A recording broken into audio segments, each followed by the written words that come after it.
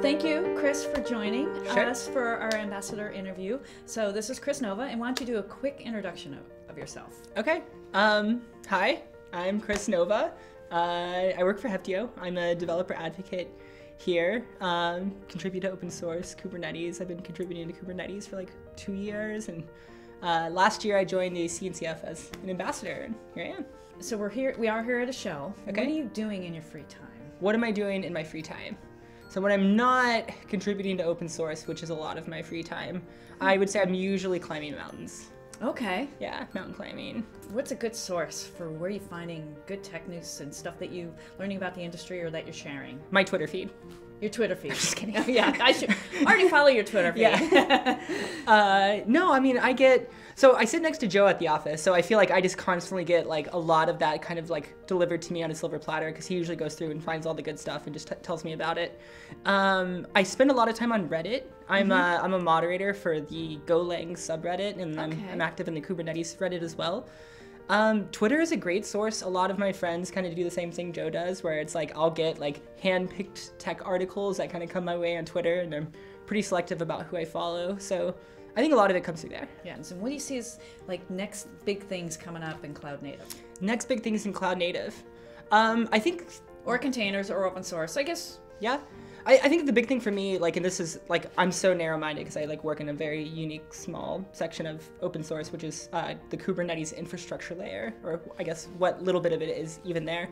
But I think the next big thing for me is looking at taking this idea that we can write cloud native software like Kubernetes to manage and mutate underlying infrastructure, and taking that and building out Kubernetes self-deployment and Kubernetes auto-scaling primitives with some of the work we're doing in upstream like cluster lifecycle. So I wrote a book on it called Cloud Native Infrastructure, and it kind of goes really deep down the rabbit hole in a lot of this stuff. But I'd say over the next year or so, we could really start to see the software layers kind of coming in and making the infrastructure operators' jobs like much more elegant. Okay, so is that taking it even like a step closer to the enterprise, or do you think you're there already? I mean, I think like we're there philosophically, or like we have the ideas in place, and I think like we've all kind of done enough on our own to demonstrate that this stuff works.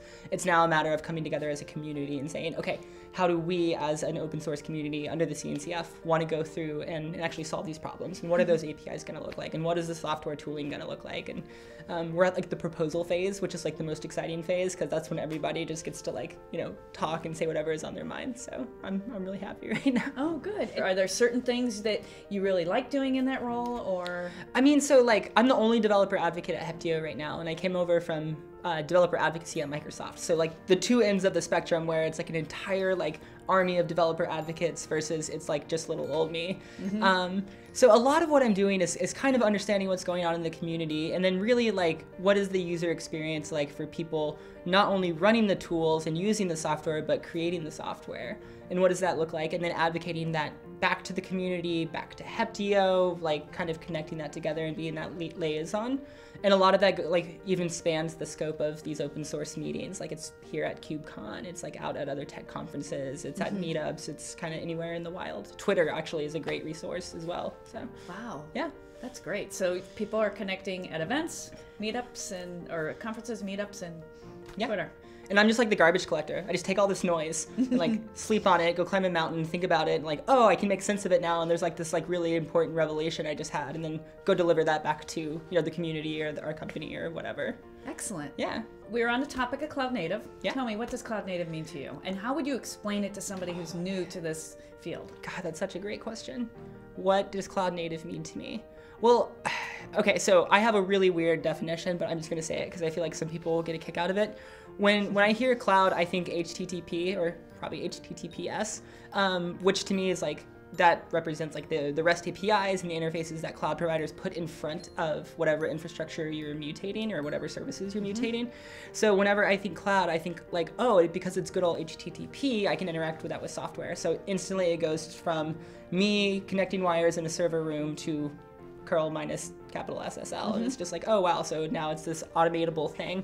And then native, like to me, is this sort of, it implies that like your application is sort of reaction driven. It's like we're looking at our application within the context of this new way of doing things over HTTP, and like what does this new application need to look like? What form does it come in? How is it different than before? What does the new shape of the application look like? So writing a cloud native application to me usually means writing it from scratch.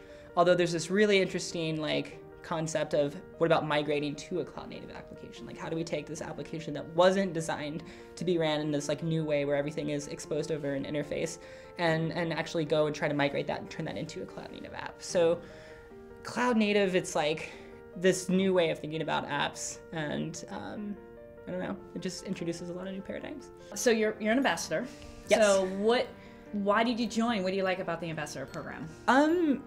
I joined the CNCF ambassador program. Like I do a lot of work, so I work directly with folks at the Linux Foundation, folks at the CNCF for the diversity committee, and I'm involved with the whole diversity scholarship effort.